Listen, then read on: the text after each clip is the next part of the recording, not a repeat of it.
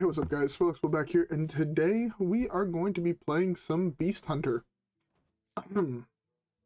Why are we playing Beast Hunter? Honestly, because I wanted to. There's no other real reason besides the fact I wanted to. Also, I mean, I was requested it, I think at this point it was like a week and a half, 2 weeks ago. Sorry it's taken so long to get to this, to actually playing it. There's a whole bunch of other decks I want to try. So in the new set, we did get a couple upgrades. We got Hemet, and I have the super fancy Hemet, so I kind of wanted to play it. I'm playing this just because, I mean, look at it. It's a giant dinosaur plush. I want it. Besides that, I think there's like this that's new in the deck and whatnot. I have a funny story about me trying to record this earlier, so I'm going to get into that in the first game. So with all that being said, how about we keep the first one and let's see how it goes. All right, guys? Yeah, with that being said, I'll see you guys all there. All right, first matchup. Oh shoot, there's also Fetch. Fetch is a new card as well. Kind of want to keep Renathal because I am playing Master's Call in the deck, and there's two non-beasts in Renathal and Hunt and Hemet. I think I'm gonna do this. Want to keep this because there's, again, fairly good odds for Fetch to draw a beast. Huh, these are not the adapt. I thought the bonus effects were adapts, but I guess they're not. It's gonna be Messenger Buzzard on 2 to Fetch on 3. It's not bad. Okay. 1 second. Don't keep your thoughts to yourself.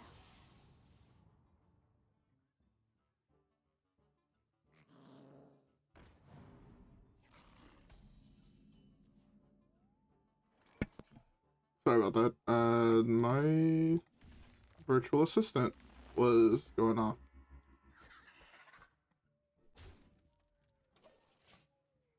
I should have traded into the 1-1. I don't know why I thought my guy was a 2-1. I look at him like, oh yeah, 1 equals 2, right? Yeah. That's actually good for me, the fact that he actually went that way. Funny enough would be if he hit like the 2 drops and the 1 drops. Or just hits 3 of the 1 drops.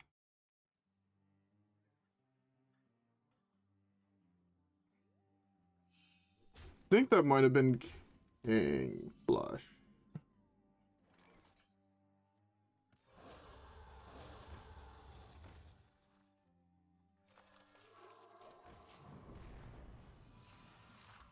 Okay, that's not that bad. The 3-2's going to the 4-3. The 2-1-1s are going into the 4-2 with Wind Fury. So I have a 4-2 Reborn against whatever he plays this turn. Or of course he has a better answer. Don't know what I expected.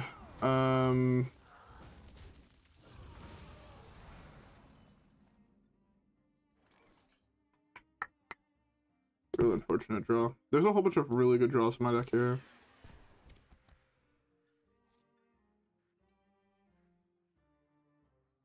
I don't really want to play anything is the problem, so I want to actually get this back.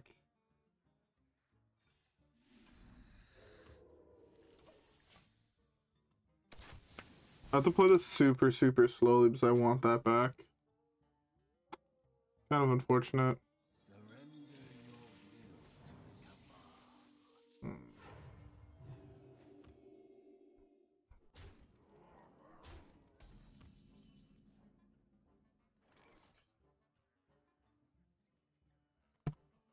Okay, I have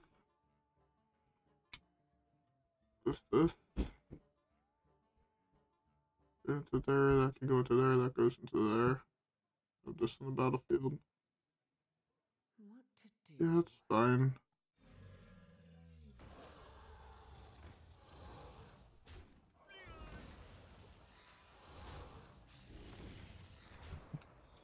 Alright. This ain't bad. Depending what he does next turn, I do have Shadehound with charge. Hopefully it doesn't wipe my board. It's fine. The play is probably Shadehound here, plus Crackling Razormaw on the Shadehound. Hopefully hit like D-Shield or something. Put the further one away in my hand. That's a fairly good draw, actually. D-Shield or plus health here is the best. Elusive is actually not bad either. Since you can't target it to kill it, which is pretty good. Didn't even think about that one being actually decent here. Now he needs to play a minion to kill it, really. I guess he could coin out Anduin. If he has coin Anduin, I mean, it is what it is. The deck typically... no, he's playing the version that would be playing Anduin. Psychic Scream works. Anduin works. Shadow Word. Horror is the one towards everything that's large. Light Bomb. Holy Nova. Stealing Bunny Stomper plus another beast from me. My hand is really good is the problem. He could actually hit my one answer that he could have played in my deck. That's annoying. Play a 1-drop. Play a 1-drop. He didn't play a 1-drop. Feels bad.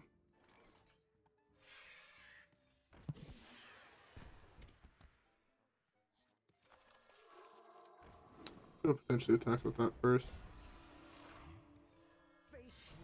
That's really annoying.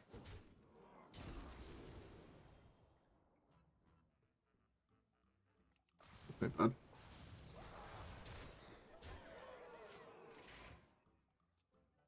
It's really annoying that that is the one that got.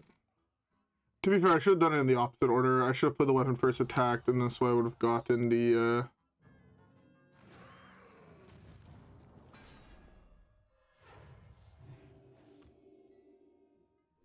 Push them into your deck? Oh, that's really unfortunate.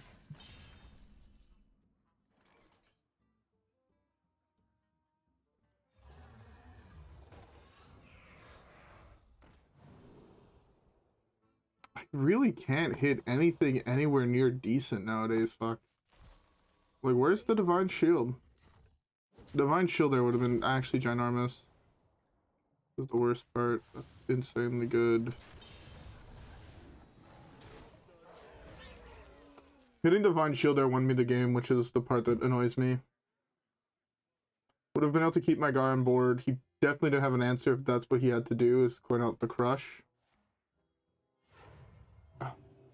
That's tilting. The fucking Serurgy?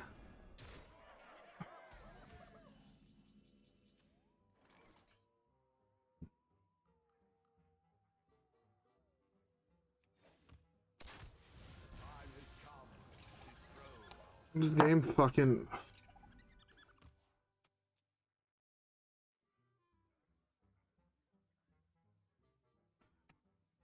I'm gonna start talking about the funny story I had about the previous game I played. Something very similar to this happened.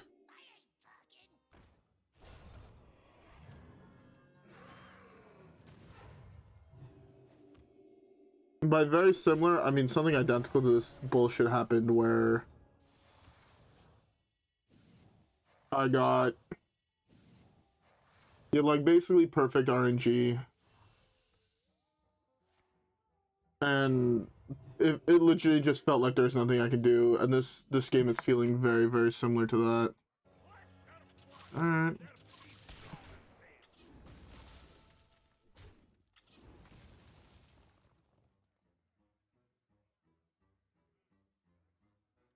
One dead card.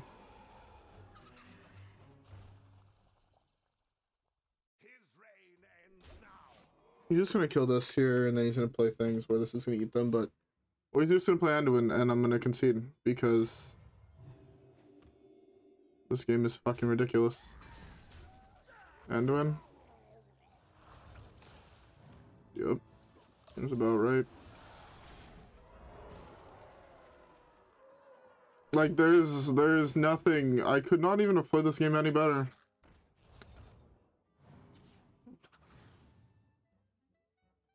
I shouldn't concede because there's still potential odds that I can actually win this game, which is the worst part. It's very unlikely, but there is definitely odds. If I drive Hydralodon...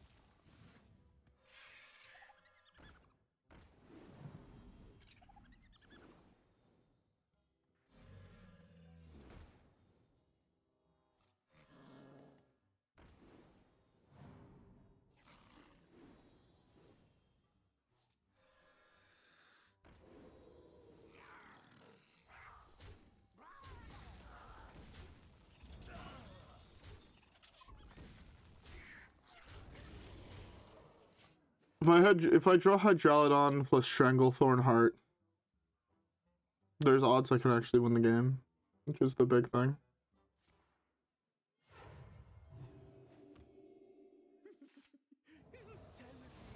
Take a piece of hot garbage out of my deck, out of my hand. Crackling Razormaw is by far the best card in my hand. I think he's guaranteed it. Yeah, that's fine. Yeah, I just need a hit. I need to hit Hydralodon and I hit Stranglethorn Heart.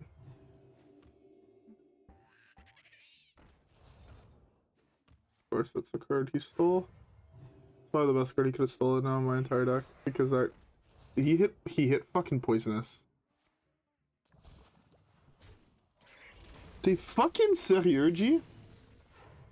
T'es fucking sérieux?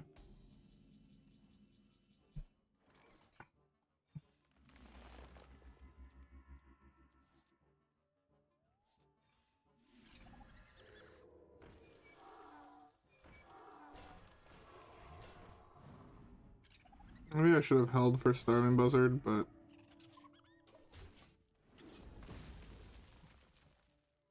can't believe he actually hit Poisonous. He hit the 1 in 9. I missed on both of mine, like... Oh, it's fucking tilting. That is fucking tilting.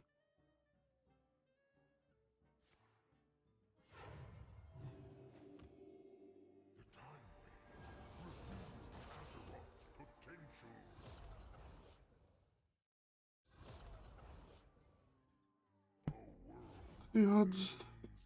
I shouldn't have played everything in my hand, actually. Because now if I draw Starving Buzzard, I'm fucked and I just lose the game.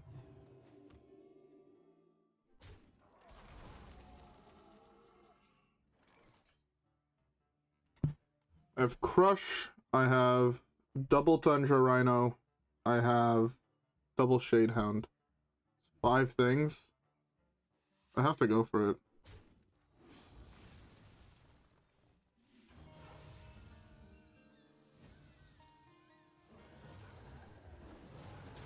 Oh, I didn't. I forgot that I had this guy, but absolutely get fucking dick down raw, kid.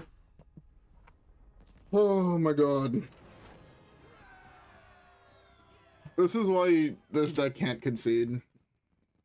That was like 1,000 damage, I feel, on board, fuck. Oh my god.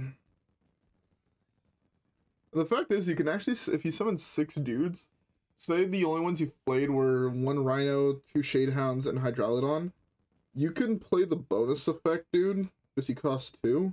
That gives it to all of your guys.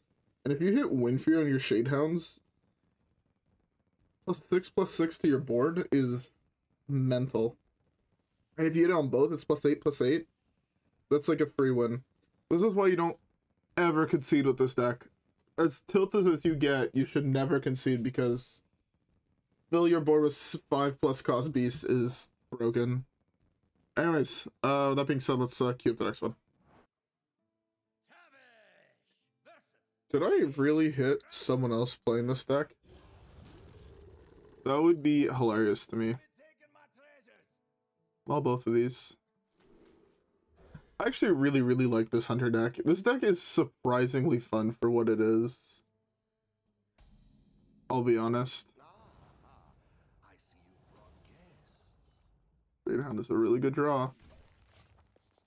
I love this card. This card is so cool. I'm gonna say something that's gonna sound very controversial, and I won't deny the fact it is. Kind of wish Shadehound had charge, or would gain charge. Default rush, gain charge. Make Hunter good again. To be fair, that could like legitimately never happen. That is actually ridiculous. But one time.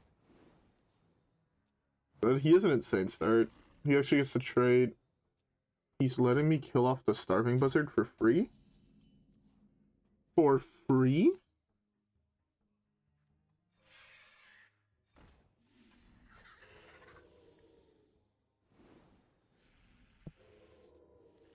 This is only worse if I hit one beast.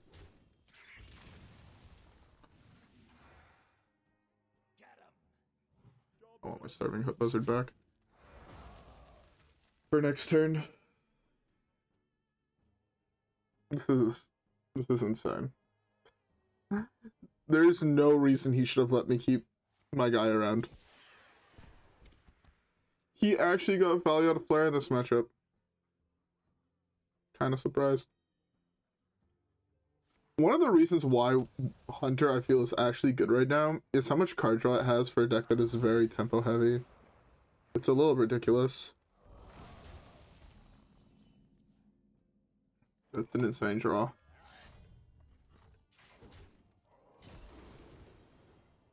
That's an insane get. What's here? That Tundra Rhino is going to be very clutch. To see how the second one, even then, I don't like the concept of leaving an opponent have that much value.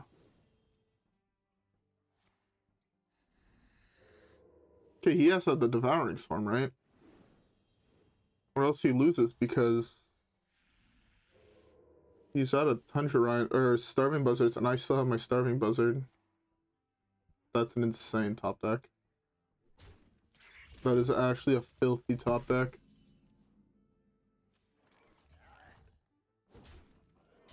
Funny enough, I can also get it. That is a dirty card to draw. They both cost 0. I'm gonna start with this. I'm gonna end on that. Does both of these cycle?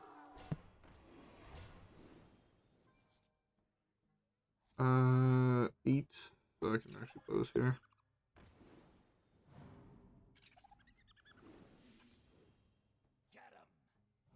I want my Starving Buzzard back. It's not the best thing to kill, but I want the Starving Buzzard back. Again, just being able to milk that card for so much value is filthy, and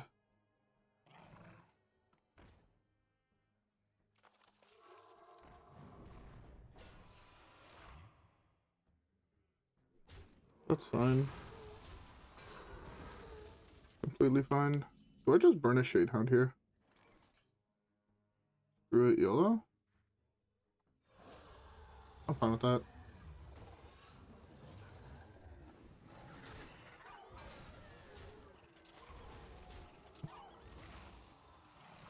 I'm sad that this didn't die. I really wanted this to die, but alas, it's fine. That's fine too. My board is much bigger than his, and I have the other Shadehound in hand. Sadly, I'm 1 mana off going for like huge shenanigans, but it's good enough. This is 10, 13, 14, 15, 18, or 19. Plus bonus effects. I'm gonna go for it. Fuck it, YOLO.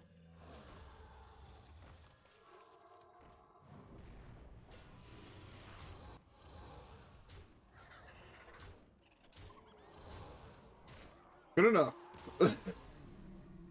Shadehound, man, what a card. Note, this whole game could have been so different if he took turn 2 to trade into my guy. He probably won't see that as a mistake, but if he would have killed my guy on 2 by trading both of his guys in, it doesn't feel right, but it's absolutely right to protect the Buzzard. It is absolutely correct. This way you don't have to waste 2 mana on a future turn, and if I don't have an answer to it, then you have a full turn just drawing out your deck, and you're so far ahead, it doesn't even matter. Even if you just play 2 cards, right? As long as you play like something, maybe something with taunt, maybe something not, but you still generate so much value that it becomes hard for your opponent to outpace you. And this is a super tempo heavy game, and like in the matchup, and he had to. That legitimately made him lose tempo, and it's not even close. Anyways, though, let's queue up the next one.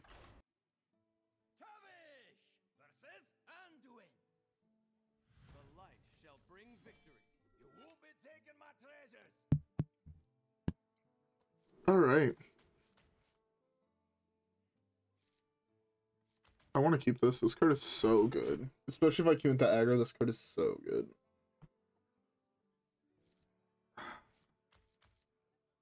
This gives me somewhat of a curve. Zero mull everything or keep this.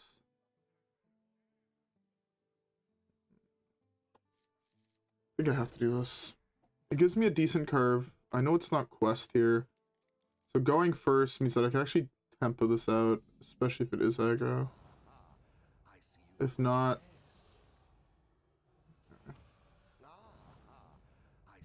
Control descent's really bad now. That's a very good draw, though. He'd rats this out on two, I like win the game. I should have actually probably played this first.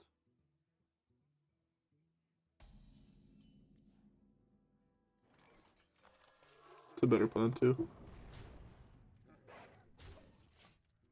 Not too much damage pushed, but I wanted Divine Shield or Reborn, if I'm being honest, but no, hey, it is what it is. That's a huge draw. No whammies? No whammies. That's another huge draw. This turn, ideally, I draw Hemet or Prince. Raise the odds of a Master's Call. Actually, ideally, I go... I have to play this first here. I could get punished, but hey. Value. Do I burn a card now? No, thank God. Now I start tempoing out shit. This thing is filthy. It's like this probably. Oh wait, actually.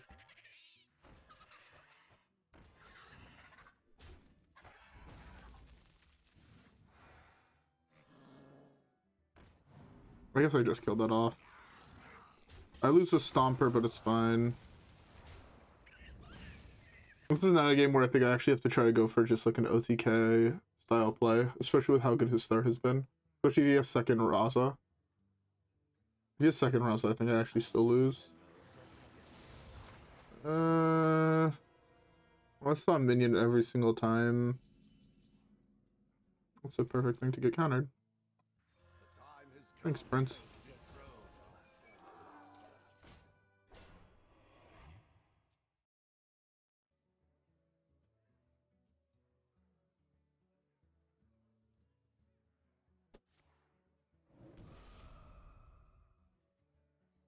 Using hero power multiple times here is so expensive for him to save 3 health on your dude.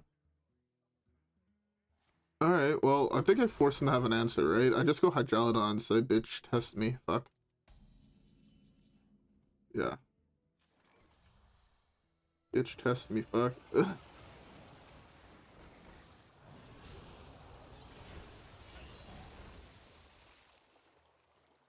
This makes it really hard. It's 3 hero powers, which leaves him with 1 mana, which means he's a 1 and a 0 cost card. Or needs death or something like that. He actually hit the death. Ah, so I just have a full board of 3/2s. Or 3/1s. I'll take it. Oh, it doesn't work the way I thought it worked. Oh, feels bad. It is what it is. Alright, well, let's draw some cards.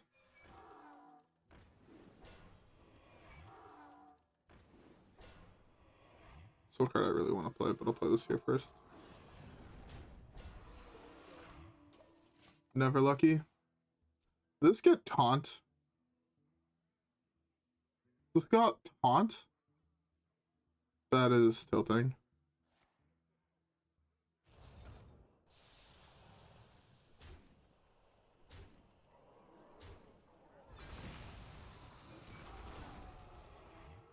He's gonna eventually run out of board wipes. And when he does, I'm gonna be in a very good position. Play this. I'll start with this. I should have started with this actually first of all, but that's a pretty decent card. One. I can play this now to get 3 dudes. I'll play one of the dudes, then hero power. No, not telegraph anything too hard, but I'm definitely representing Tundra Rhino Shadehound next turn. I should have played another thing. Because if I burn Stranglethorn, I lose the game. Yeah, I lose the game if I play Stranglethorn. I should have played another dude. He's almost guaranteed to kill something. That's fine. That was a fine burn.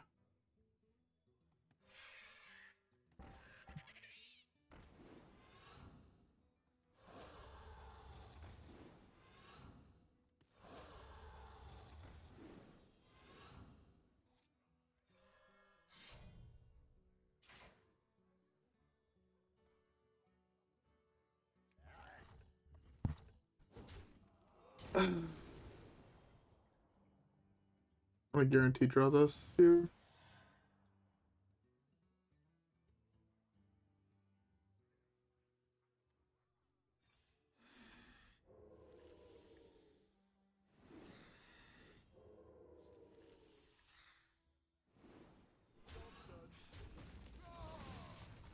So right now I have Hydralodon, and that's it inside of there.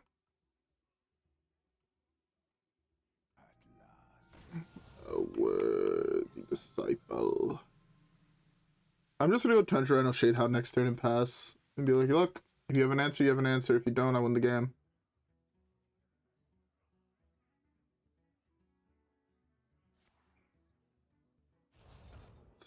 Pretty good for him, actually. It's really, really good for him.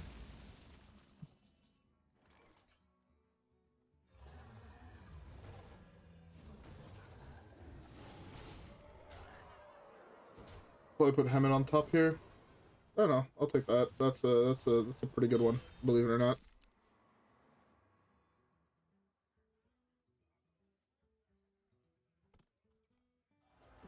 Alright, he's done. Stranglethorn here is Tundra Rhino Shadehound and what's his face? Oh, what a beast of a card, fuck.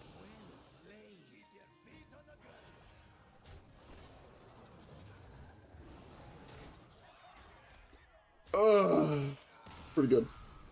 Pretty good. Man, this deck is so good. If you guys want a new tempo deck to play, and you guys are just like, man, all the current meta decks feel like shit, go Beast Hunter, man. That deck is... I'm gonna say it, the deck is cracked. Straight up, the deck is fucking cracked.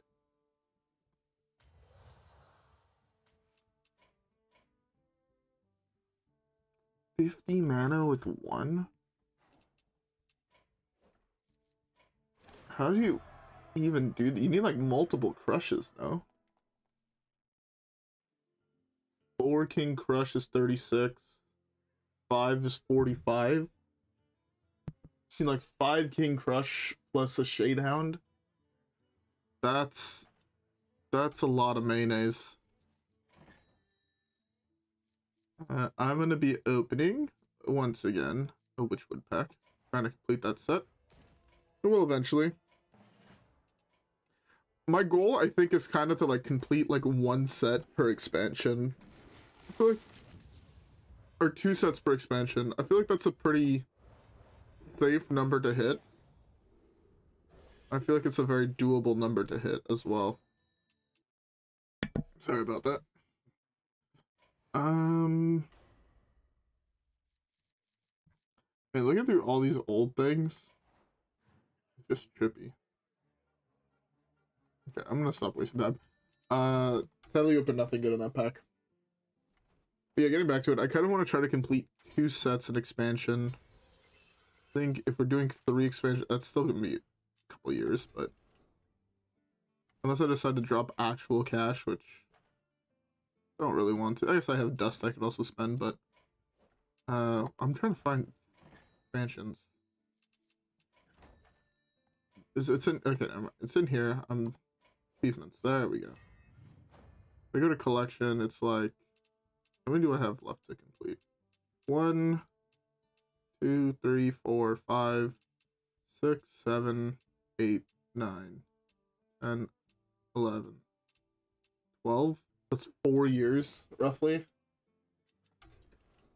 It's gonna be a while, but it's still technically doable. It'd be cool to just have the entire set, or the entire, every card, and then eventually do Caverns in time, but Caverns is gonna take forever. Because it's also getting a whole bunch of cards I'll already have, so I have every other card in the game. But it's still something I'm thinking about. Maybe once in a while I'll buy just a couple wild packs, and we'll just open them on stream. That could be fun. Anyways though, Beast Hunter. I feel like I've said everything positive I can say about a deck to this deck. It's really fun, it's really good, it's a rogue deck, so not that many people see it coming. When they queue into Hunter, they're like, yo, what the fuck's going on? It got some pretty cool buffs and some pretty fun buffs in Hemet. Fetch felt ridiculously strong. This card still feels strong. This card straight up feels like it makes it like this and this. Those two cards are ridiculously good. Stranglethorn is maybe the strongest win con in the game, because it's a single card that actually just wins you the game. That's really hard to interact with, seeing that there's only really Loatheb. I think it's the single strongest individual card that you don't get from rewards, right? Because from rewards, I guess no, maybe it's probably still Zamari or whatever the fuck the dragon's name is that takes an extra turn. But it's definitely up there, and it's just, I don't know, no one plays it for some strange reason. I love this card. It's super cool. The jingle it plays is also really nice. Hydralodon is my favorite Titan. Don't even really think it's, or sorry, not Titan, Colossal Minion. I think it's my favorite one. The only other one that's like really fun is like Gigafin or whatever his name is. The Murloc for Warlock. Murloc for Warlock. But yeah, like this card's just dope. I love Shadehound as a card. Super, super cool how, like, just the theming behind it is like infuse 3 beasts die. So he has the scent of your enemies. And then it's just like, alright, I'm gonna run after them. It's pretty dope. Master's Call, one of the strongest card draw spells in the game. Like, it's just, everything in this deck is just good, and I don't understand why fewer people play it. Like, I understand it's fairly expensive because you have like 2 big legendaries you need kind of for the deck that are only played here.